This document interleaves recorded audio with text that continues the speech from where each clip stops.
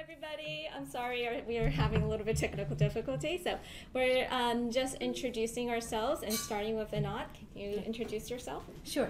My name is Einat Metzl. I'm the chairperson of the Department of Marital Family Therapy, Art Therapy, originally called Clinical Art Therapy. It was founded by Helen B. Langarten about 35 years ago.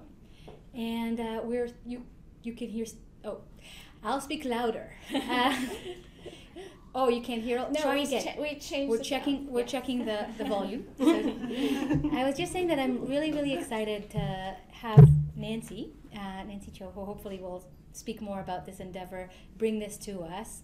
And many of our students who are very interested in media and technology. I think we at LMU and generally in the field are trying to catch up, frankly, often because us older folks sometimes have not had the ample exposure to media that I think now is very readily available for everybody. And so I think it's wonderful. There are many opportunities, and I'm excited to learn about them and also to admit that I'm certainly not an expert and there may be better experts here. Mm-hmm. Well, I just wanted to make sure that we're not here as experts, but we are really definitely interested in everybody's experience in teaching and learning at the same time. And just so you know, these are students who have some digital media experiences in their own creative process. So if you could just briefly talk about how your background in digital media, that'd be great. Sure. My name is Anya Kavanaugh. I am a first year in the Marital and Family Therapy program.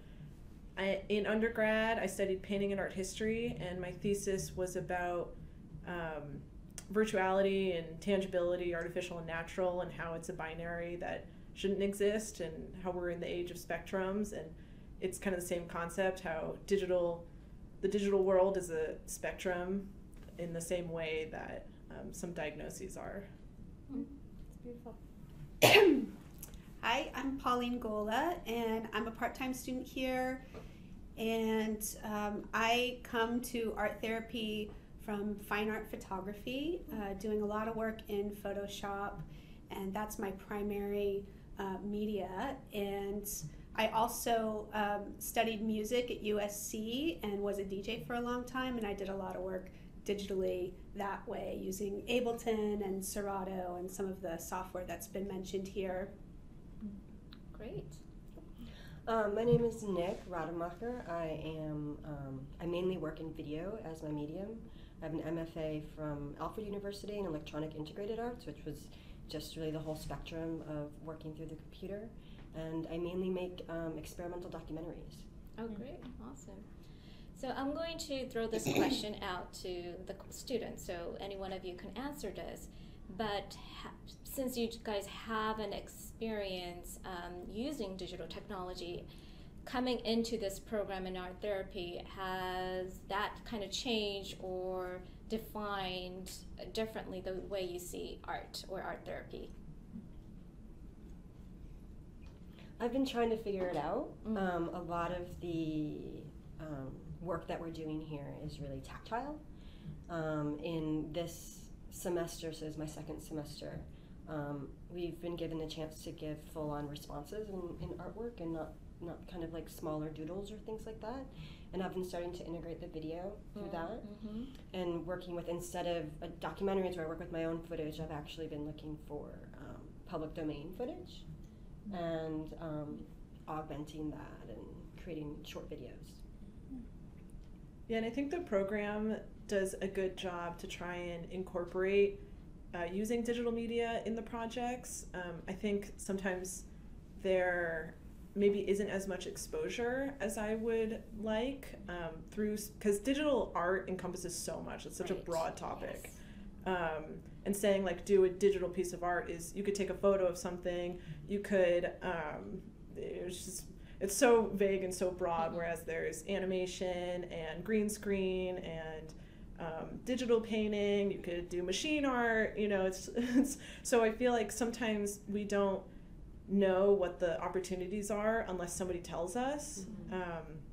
And so I feel like maybe that's something that I wish I saw more, was more of the exposure of what the world encompasses of digital media.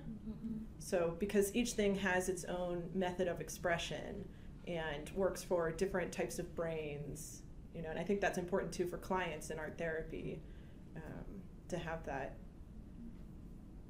broad understanding. Right. Yeah.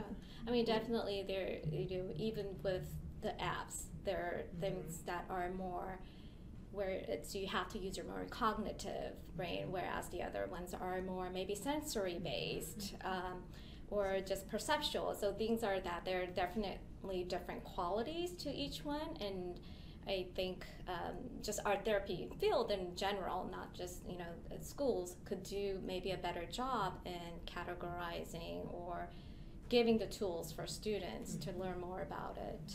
You know?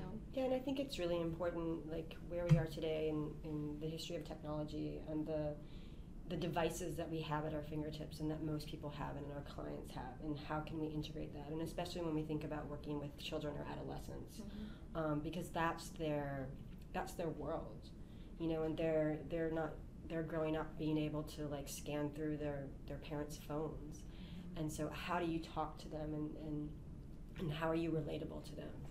Right. Yeah. Do you feel like as students coming in, do you think that digital literacy, in terms of just not as a creative expression, but just knowing digital literacy, having that kind of awareness, what the media or the technology can do, would that be just a very important component of kind of your learning experience? And do you feel like you're well equipped to handle that? Well, for me, I came knowing about digital media, and in order to get into the program, I had to learn how to work in an analog way. So I went through this whole process of kind of being freed from having an expectation of what my work should look like, because when I was working digitally, I had this idea of wanting to get into galleries and get into shows, and working digitally, working with analog media allowed me to let go of those expectations. So I think that it can work the opposite way, whereas if we let somebody work digitally and they're used to working with analog media, it can set them free, and vice versa. Great, yeah. Well, that's exactly what Anthony had said earlier. He talked about how he sometimes expected students to come in, this younger generation, well, so equipped with wanting to do digital work, but oftentimes they want to go back and do very hands-on craft-like work. So that's very interesting, where you feel like you're actually free, you know, from that expectation. Yeah, it takes the pressure off. Yeah, okay.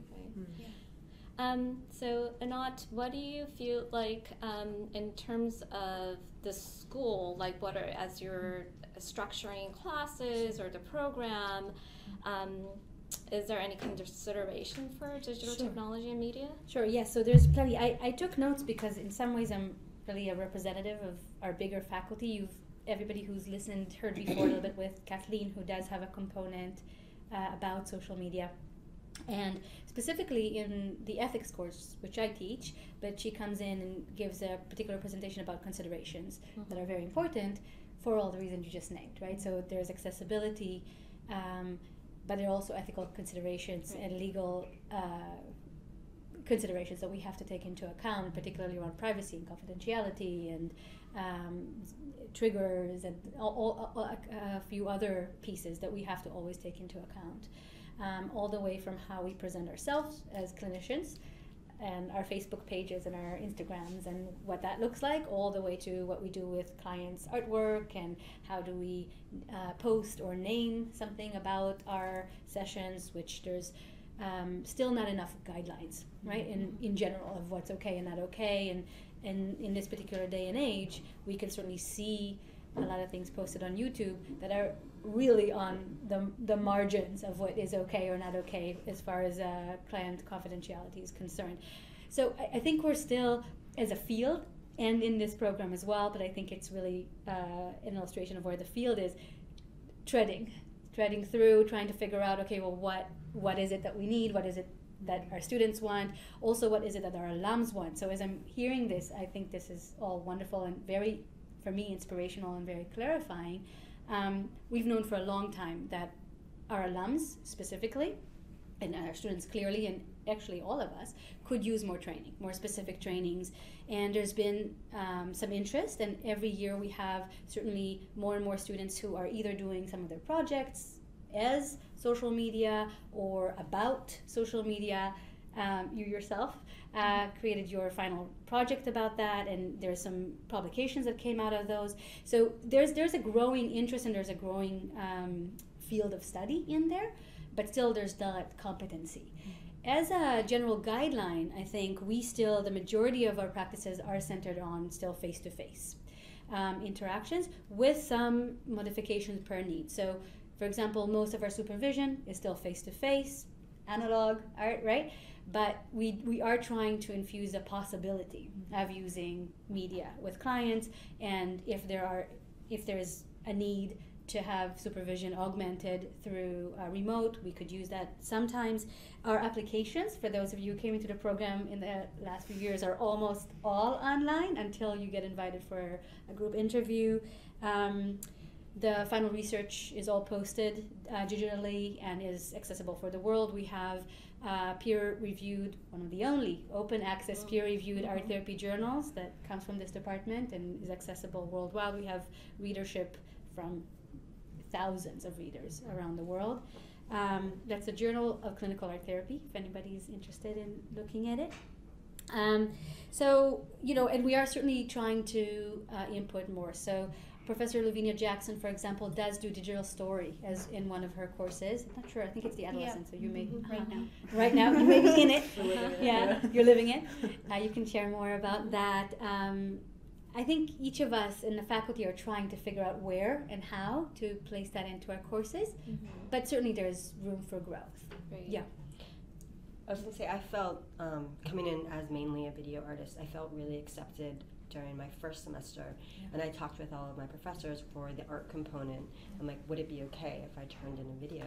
And they were all like, absolutely, of course. I didn't always do that, but the fact that they were open and accepting of it was really, it felt really affirming. Yeah. And we learn a lot by seeing what you do, because it opens up to see and what Anya's done, and the different types of projects people have brought to class that are using the different apps. And like Anya said, there's so many different ways to do it. So we learn from each other. Yeah. Do you think like the materials and methods in terms of the digital, because I think the digital technology is great for making things seamless and more efficient, but at the same time, if the digital media is just there to simulate conventional materials, I don't think that's such a useful tool. I think it needs to be used for what it is, and oftentimes the apps or software programs that are out there are not specifically made for art therapy. It's not made for therapeutic services or self-expressions in a different way. It's usually either commercial or more based on the mainstream.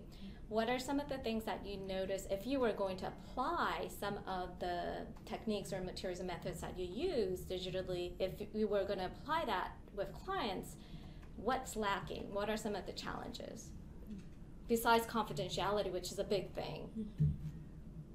One component that really struck me when I was thinking about this is that when you're working digitally, you have the option to undo, which completely is a different way of working. Right. I came in being used to that, so no matter what I did in Photoshop, I could undo it. But once I started working with traditional materials, it's much harder to undo, and I had this anxiety about it. So I think that there is a way to capitalize on that when working with clients who may be scared, or as part to offer that to people.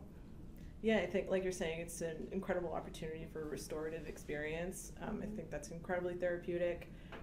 I believe that kind of what you're saying, how digital media can imitate or be this replacement of tangible media, that's true, but it's completely different. Like, my digital art generally takes place on my iPad with my pencil, in Procreate, just doing drawings and paintings, and inherently it's contained, whereas if you're painting and you're expressing emotion and the paint goes everywhere, your emotion's everywhere, you know? but the iPad itself keeps it all kind of wrapped up. And even though it is this imitation of, I think it's therapeutic in its own separate kind of way. I think thinking about digital media in terms of replacing other media is kind of detrimental to digital media. It's gonna bring it 10 steps backward, where I don't think it's replacing anything ever. I think it's just in addition to, you know, we have watercolor, ink, clay, digital. You know, it's not one or the other. It's and all. Yeah. I don't think there is a. I think Anthony said it also. Like, I don't believe there is a digital divide. It's just one of many. And I think you guys bring up a good point about there are different features to different applications that we can thoughtfully think about them and use them therapeutically depending on the client and customize it, which is kind of a nice feature with digital work that we could kind of actually think about, oh, like this client might need this would work therapeutically with this client and kind of cater to that. Well, one of the things that I was reminded as we were talking about is that I actually, not certainly being an expert, typically learned about social media from my clients. And one of the things that are very exciting about it is that this is one of those places where they can be experts, because I clearly am not knowledgeable, and they would bring an app that they like or a thing that they're using, and in that way it's also a nice reversal of roles, right, and a sense of competency, right, and I think this is a really beautiful experience for me to think about, okay, how would you use that with therapeutic goals, right? So container, right, in some ways, but then also if somebody's very used to that and in the real world they cannot undo something, how maybe you reverse that intentionally as an intervention, right? So there are many ways, once we understand the properties, which not all of us are as knowledgeable, and certainly there's so much to learn, but I think once we get a real hold of the properties of different tools or different apps, we could really use them to match them with clinical goals much better. And I think that not all digital media, thinking of some of the projects Anya's done, but I think a lot of digital media kind of lends itself to more than one session. And I think Jeffrey talked about that with his apps and things like that. And so I think that that's something that working with therapeutic goals, and you can kind of figure out what types of digital projects would be a longer term and that they could build on. And having time-based media adds a whole nother component of exploration that could do many things, I'm sure. Right. The other thing I've used before was even simple programs, right? So when you're doing a review of the artwork of clients, if you're creating a PowerPoint, which is the simplest thing, all of us should be able to do that, right? And show that to your client. There's something very special about having you make this special thing for them that really goes through the review of the artwork rather than taking it physically, which also creates something that they can take with them, right? So there are many things that you could do that are very simple even. And saving versions too of even just one piece of art. Just having the version saved over time can show a progression with a client. Right. What are some of the misconceptions that you feel as artists that use digital technology that you've kind of gotten in the art therapy world, maybe, or even as students? Well, I think working with Photoshop, there is this preconceived notion that it's cheating, like I'm doctoring photographs. But also, I remember hearing that there was an idea within the art therapy field that working digitally doesn't have the same kinesthetic sensory components, that it's potentially maybe not as healing as working digitally. And after working digitally for years, I really disagreed with that, because I was working with a tablet and I would definitely enter a flow state where I would, lose track of time, and it was just very healing for me. So I believe in it just due to my own experience. Yeah, and I think I think the question through the chat relates to what you just said, so I just want to jump in, and Smita has a question. Do you think that the digital media limits your expression when you say, for example, that traditional art, you gave that example of the paint goes everywhere, and she wants to know your opinion on does that limit emotions when it's not going everywhere? I think that was her question. I mean, potentially, and maybe that's a good thing. Maybe that's what we need, you know? It really depends on what you're looking for. I think also you can do something digitally, you can print it out and then make a mess and then put it back digitally, edit some more, you know, you can transition between digital and tangible really easily. And so just depending on what you feel like would help you best, I think you can express or contain your emotions to any degree. Yeah, and I think with video, it can be really cathartic. Yeah. And there can, especially now that it's on your phone, so it's not just like you speaking to the video, but you can really just like move it around, and it can really be really powerful, especially dealing with something like identity or things of that nature. So yeah, I mean, it depends on what, like Anya said, it depends on what you want to do. Yeah, and working with photography, there's a photorealism element to it where it's extremely expressive because it looks real. So if a photograph has been altered, it's creating another world and it looks real, and I found that to be extremely expressive. It's not splashing paint everywhere, but it's a different type of expression because it's an object that looks real, but it's something that I made up. Yeah, and I think that's important. It's a different type of expression. Like, it's still expression, it just looks different. Yeah. And I think back to what you were asking about the limitations or misconceptions, I think for me as a video artist, people think of video, they think of interviews and things like lights and all that type of, you know, just like when you make a film. But really, you know, video can be something that's a bit more tactile. Video can be something that's a bit more personal, and I think that's something that we really haven't, or at least I don't know of in the art therapy world that we've really ventured into. Right. I think those are really important points. I think we're not advocating to use digital media, but we're more about it's an opportunity, and I think art therapists need to have that digital knowledge and awareness and skills because it is part of our world. People are increasingly using more and more digital media, and if we're not equipped and just have a bias about certain materials and methods, whether it's digital media or markers. For the longest time I couldn't stand markers because of the sound, and that was something I had to really overcome myself. But it's something that unless we know the properties, we can't use them effectively. Yeah, if I may, I think with digital media too, some people don't embrace it because of fear. You know, fear that it's going to replace, fear that they're not going to understand, fear that it's too much. But I think you just got to move past that and just embrace it. Get over it. So hopefully you're all helping us do that. No, I'm serious. I think there is. I think there is some. I can speak for myself, but I don't think I'm unique in that. I think some of it is just a level of competency, and I think there are generational differences. And I personally didn't grow up in the U.S., so my exposure and just access to social media was very different than what we currently have here.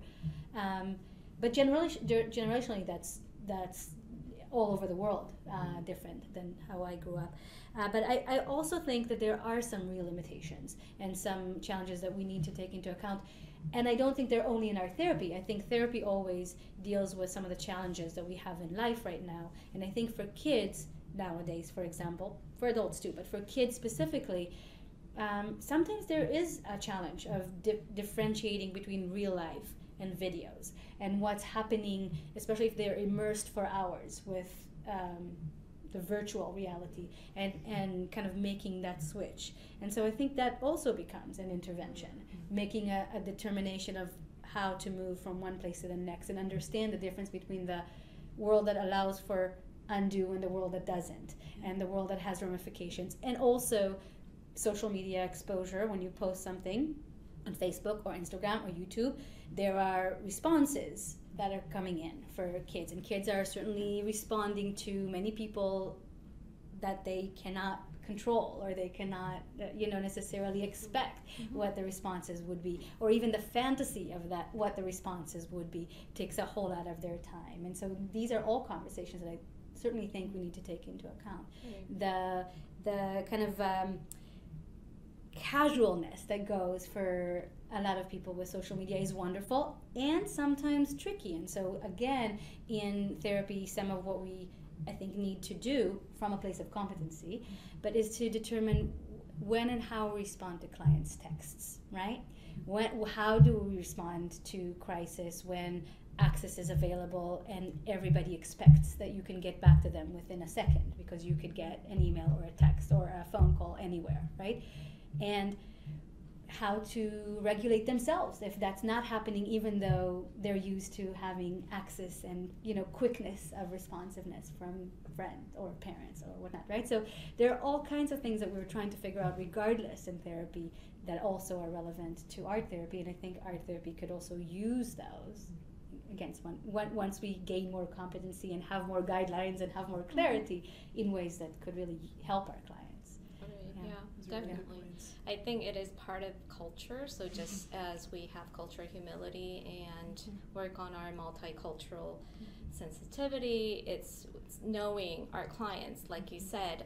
One of the things that we as art therapists might do is really being curious about our clients' culture using digital media. What is their digital culture like? And especially my private practice, I work with a lot of adolescents and young adults, and one of the things I always ask them is about their digital culture. And I do a little, when my daughter goes to her pediatrician, she gets a media questionnaire, and it asks how many hours do you watch TV, and it's not updated, and I think it's from the American Pediatric Association or something, and I've kind of used that as a template and created my own questionnaire for clients about their media consumptions and what their culture is like, what kind of apps do you use, and how many hours are you on your phone, and things like that. And when I give that questionnaire to the parents, and also once I have a therapeutic relationship with the clients, I ask them those questions, and I get a huge discrepancy. And which is another therapeutic information we could get. So those kind of things, I just want to plug in my article with Natalie Carlton, that's at the Art Therapy Journal, and we talk about digital literacy and how that is important for our therapists to have.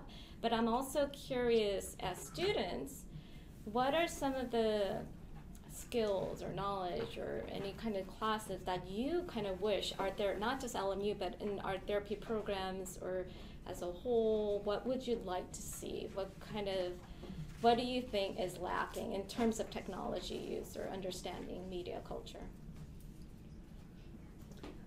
I think like specific articles about specific uses in art therapy. Like I did a side project when we got to pick our topic, and I picked digital art, and I thought that was really informative because I had no idea, that green screens really benefited this one client with ADHD for these specific reasons.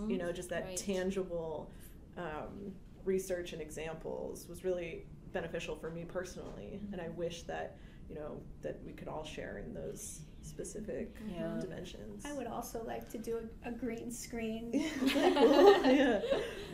Yeah, I remember hearing about that at the art therapy conference, and I thought, wow, that's amazing to use a green screen. But I mean, I feel like we get to explore things that we want to explore in our assignments. We're given freedom to pursue whatever we're interested in and use the media that we want to use, and that's been really helpful for me. I feel like really understanding the underlying theories of how to be an art therapist allows us to adapt to whatever media is going to come out and be curious and for example, have cultural humility when we're approaching these new media and with our populations, to not go into it thinking that we know anything, or assuming that our younger clients might be the experts, because digital media, it's also social justice issues in many cases where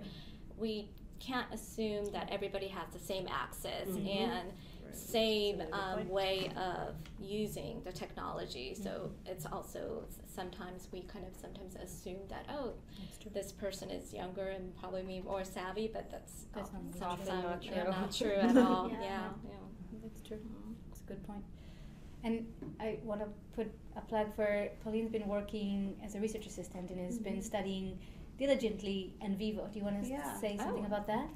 Yeah, well, I can't imagine doing qualitative research without software. I've been trying to picture how would that happen, and I've talked to Deborah Linich about how she did it, and with highlighting interviews in different colors and cutting out themes and making piles, and so I've been using in vivo to do all of that digitally, and even just in doing my work for the program here, doing a literature review. It was really overwhelming just trying to keep track of all the themes that I wanted to keep track of when I was reviewing the literature, and then learning through my research work that in vivo can be used to do that, and over a period of time, and have it all stored in one place, and I can build on it. And it's wonderful for finding places of intersectionality within qualitative research, so taking it to a new level. I am so excited about it. I can't imagine doing it any other way. Is it like a type of database, or? It's qualitative research software that allows you to do thematic analysis, and you can run queries on the text that you're analyzing, and it's almost allows you to look at qualitative data in a quantitative way, so you can count how many times people said a certain thing along a certain line, and then you can dive deeper into exactly what they said. And that's awesome. So more descriptive statistics, right? So it's more on the level of organizing and organizational quantifying. If you wanted to go into the deeper quantifying, you'd have to probably move it to SPSS, which you can do. You can export it from SBS to SPSS and do more of the statistical analysis. But yeah, it's definitely an interesting. And you're gonna help us all get trained with it, which is exciting. Teaching my teachers. Exactly. Well, but this is one of those things, and I really appreciated, Nancy, your comment, because I think I would fail us if I'd said that we should always expect our clients to teach us about about media because of the reasons you named, and because we should be experts just as we should in anything else. But we should also have a place of curiosity, always an open dialogue. And I think part of what makes us good therapists is acknowledging those places where we know and those places where we don't know, and trying to educate ourselves always on the things that we know less, but also admitting them and figuring out where we can meet, right? So I think all of those, Well, thank you so much for your time. And as you know, digital technology is constantly evolving. I think this is, a topic that we should always be striving to be have some knowledge and skills and awareness of of our own competency, but really just keeping up as well. So thank you so much for your time. Thank you. And thank you for doing this. Yeah, thank you. Thank you very much.